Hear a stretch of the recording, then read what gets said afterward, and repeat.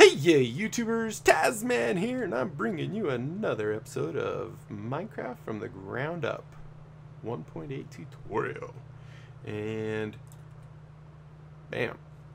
I'm gonna reset the sun because I want each day to be a full day and I want my time to be right.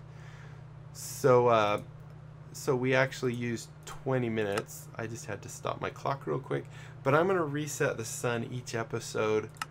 Hopefully it's only going to change it by a few minutes. But this is mostly just so we can make sure our episodes are the right length and we have enough time to do what we need to. So /time, time, set 0.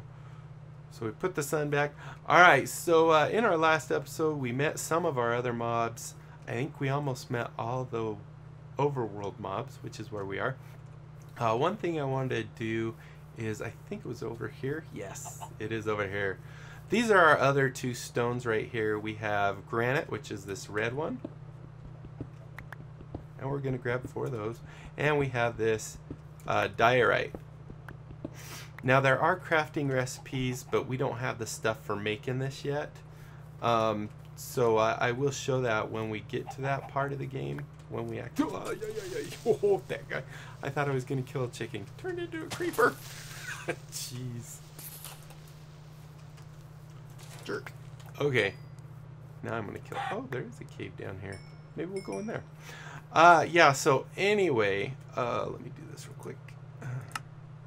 What was I saying? Yeah, there's recipes for those, but we don't have the stuff. So I'm going to go grab one more of each of them real quick. One, just so we can see. Oh, and there went my pickaxe. Alright, so as you see here, we have the granite, which is, it looks a lot like the andesite. And we have the diorite. And as I said in the previous episode, just like the andesite, you can do the polished, and it's a 1-to-1, so you use 4 of these, you get 4 polished back, so it's pretty good. And as you see, very, very nice. These are definitely decoration blocks. They really don't have any other use in the game other than to look very nice, and they do. So I'm not going to carry these around because I don't want all this extra luggage. And I don't care about, that don't care about.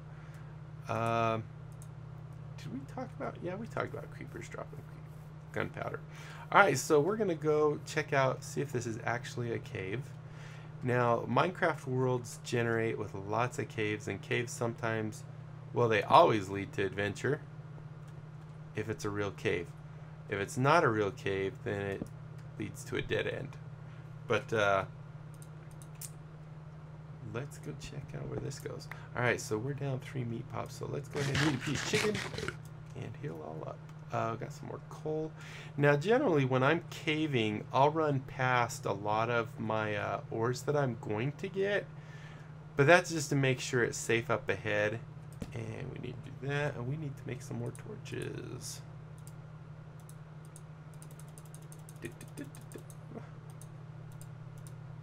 And we're gonna need some more wood. Alright, so let's go, let's just check out where this cave leads, see if it actually goes down anywhere. It doesn't look like it. Oh, whoop, actually maybe so. Goes this way now. And it goes to the outside. Which is, oh, hey, we found a plains and some, oh, good, good, good. We want that. Alright, so what we're going to do is we're going to grab this coal because coal is invaluable.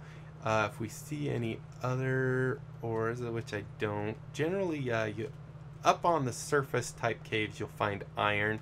You won't find gold or diamond. Diamond's down, it's pretty low, I can't remember the exact number. Usually you want to be about, the lowest is probably about 11 on the Y, and let me show you how you tell all that. Let's take a minute and learn a new thing.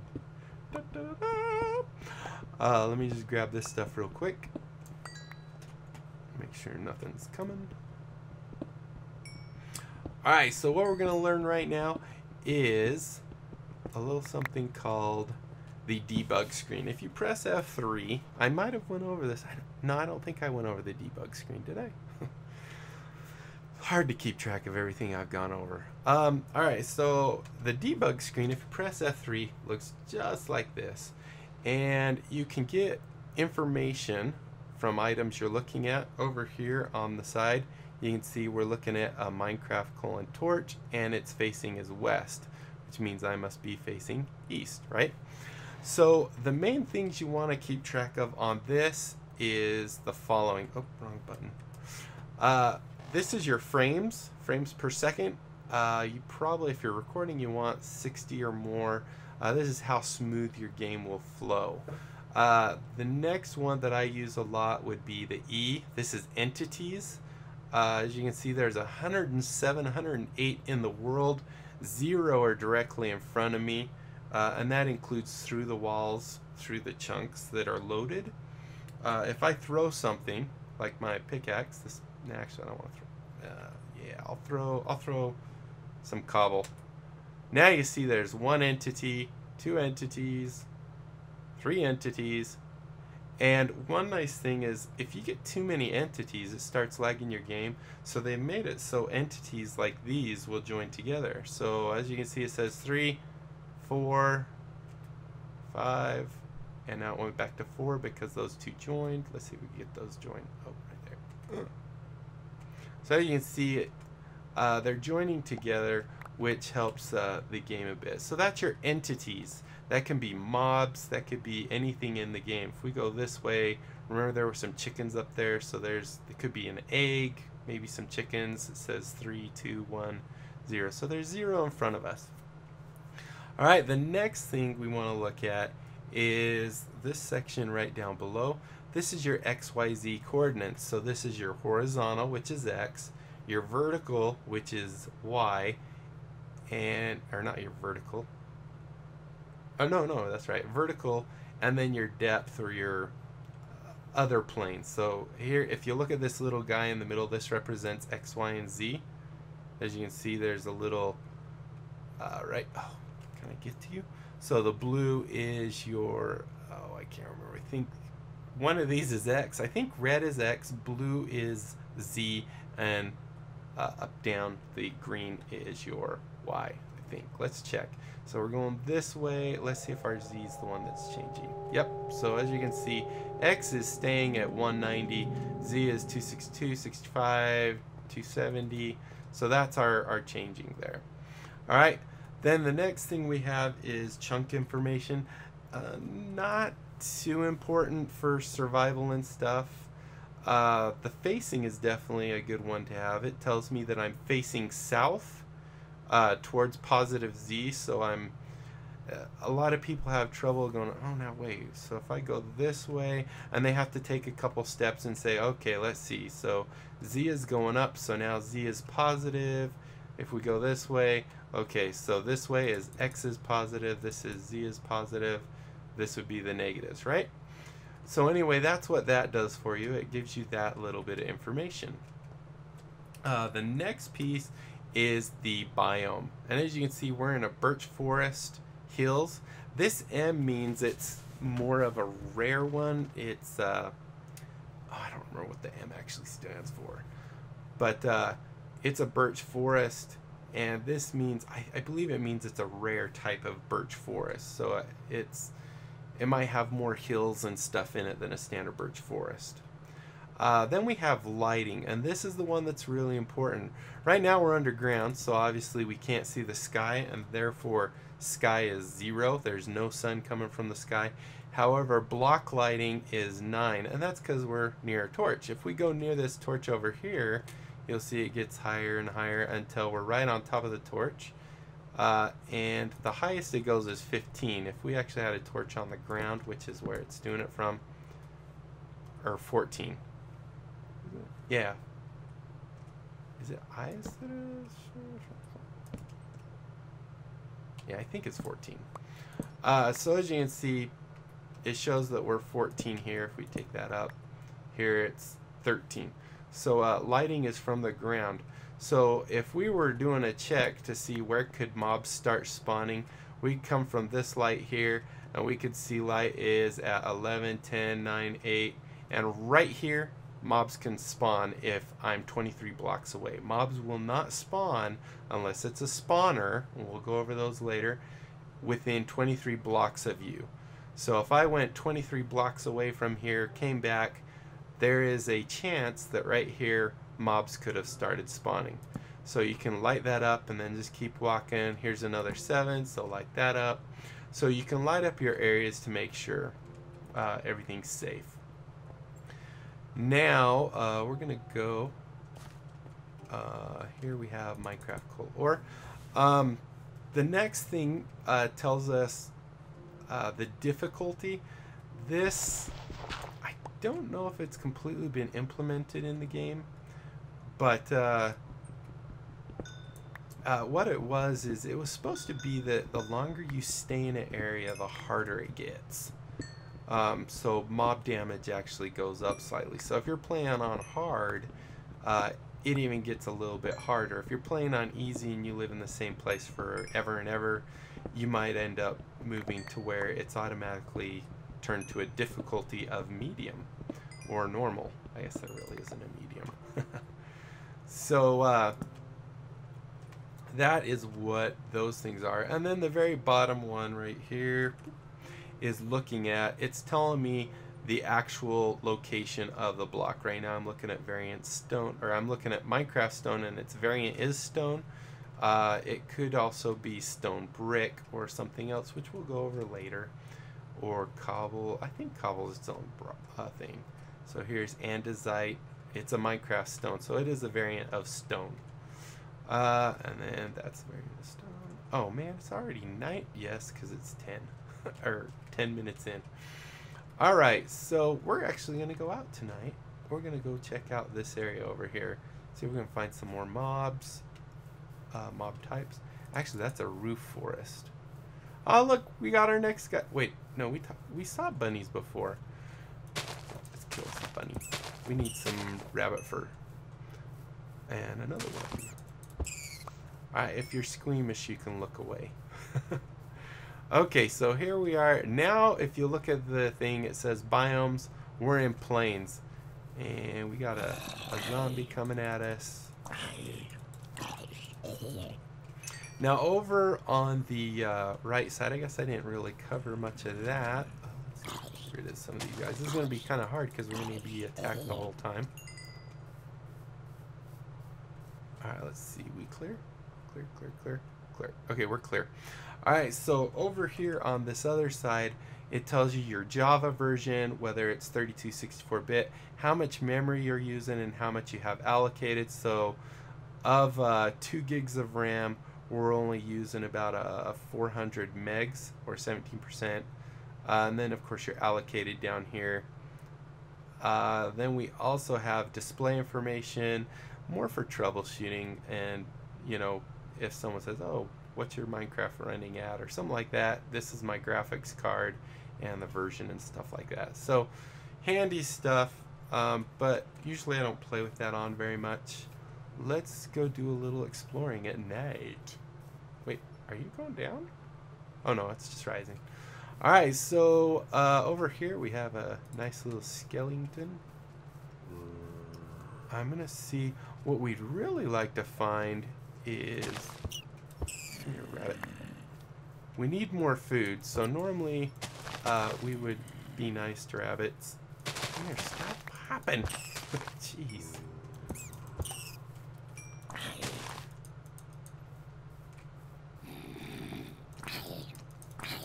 And sometimes, I'm not sure if that's meant in the game or not, but sometimes when you're hitting a zombie and stuff, you actually cause them to pause. Oh, one other thing about zombies is there's 2 variants, or 3 variants, I guess, because we talked about baby zombies, big zombies, ouch, and the other type of zombie is actually a zombie villager.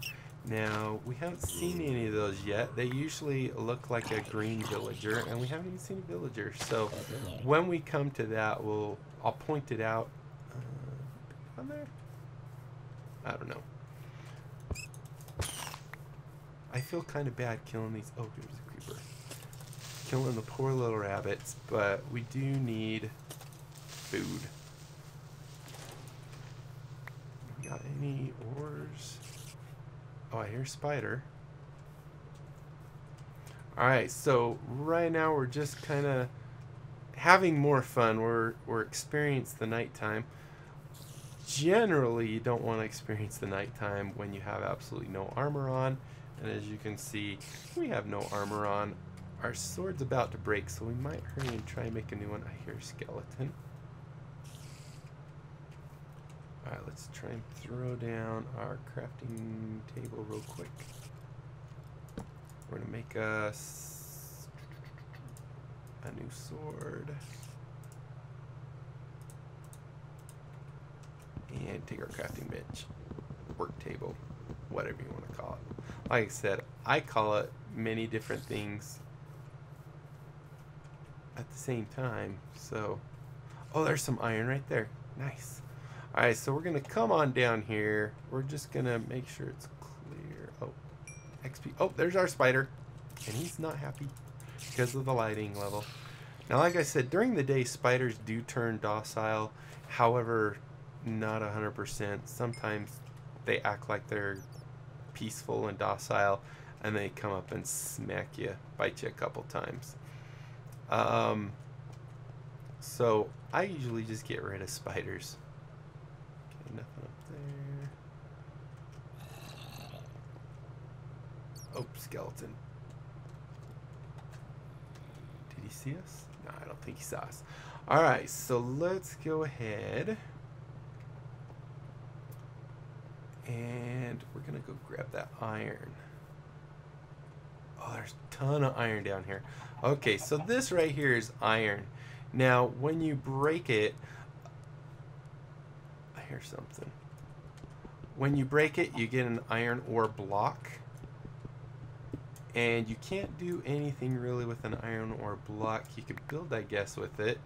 But it's much better to turn it into actual iron. And you do that by smelting it, which we will do.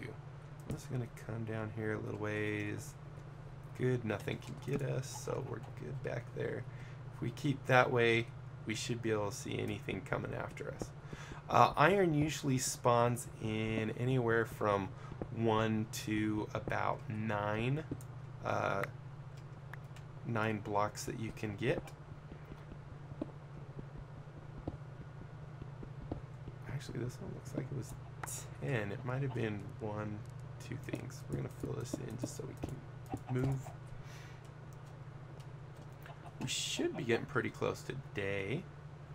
And it's also a good idea. Sometimes, if you look like that was just one.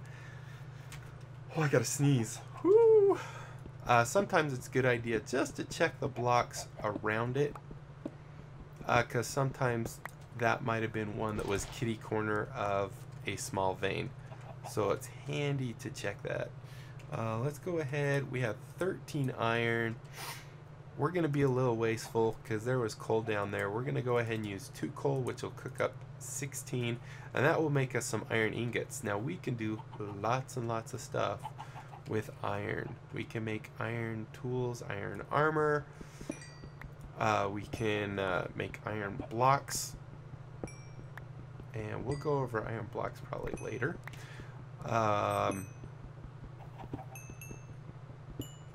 And the nice thing is, iron, of course, we talked about wood tools and stone tools.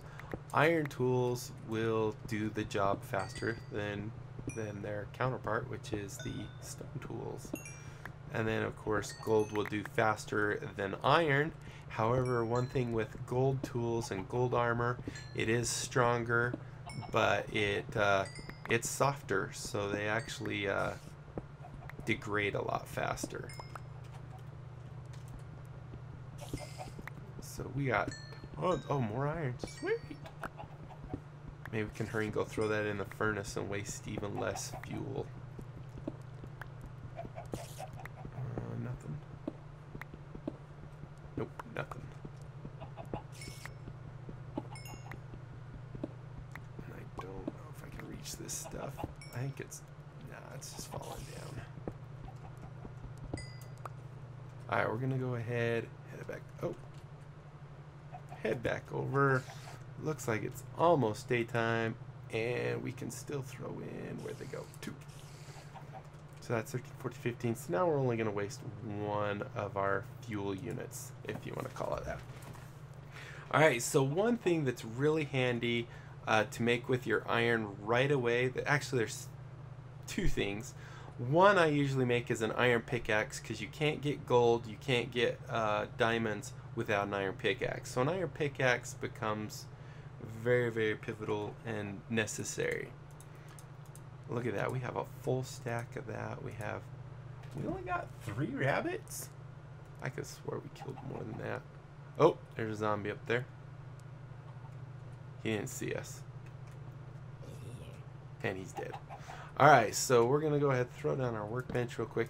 So you make an iron pickaxe just like you do every other pickaxe. Just like so. And I usually keep mine right here. I only use this once I have boatloads of iron, then I switch over to iron everything. The other thing, it's very useful to have an iron sword, which is much better than a stone one. And we're going to go ahead and merge these two.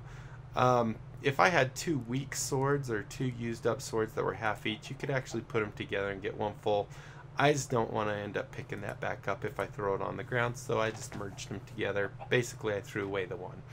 Alright, the other thing I like to get is a bucket. And a bucket is simply this little V shape, and this is for hauling water. The other thing you might have noticed is there is shears. We haven't seen any sheep yet, so we don't need shears. As you can see, this is just 2 iron ingots diagonal from each other, but we're not going to make it. And it is shapeless, so you can't put them directly above, but it has to be diagonal. The last one we're going to talk about with iron ingots is you can make a lighter, and this can be handy for catching things on fire. If you hit a creeper with a lighter, it will automatically catch them on. It'll automatically force them to explode, so that can be kind of handy. Alright, so we're going to go ahead, put this stuff away. We're going to grab our furnace, which gave us our last iron. I forgot to grab it. That's the nice thing, if you break your furnace with something in it, it will give you back your items. If they weren't done cooking, it doesn't cook it for you. Alright, so we're going to go up here, back above ground, over this side, and kill us another chicken, and some grass. Alright guys, looks like we are at our 20-minute mark, which is a full day. I think I like the way I'm doing this. However, we went a little bit over, so I will reset the sun for the next episode when we get on it. Ooh, go get skeletons drops. But thank you so much for watching. I hope you enjoyed this. If you did, be sure to leave a like down below. It helps me so much on YouTube, and it will help me get more recognition if you don't tell all your friends and family and stuff to check out my channel and sub. It makes it so in searching and stuff, it's more likely that good old Tasman comes up. So anyway, thanks for watching. Comment, like, subscribe. Oh, there was one other thing I keep forgetting, but we'll cover it next time. Until next time, guys, I'll be seeing you later. Bye.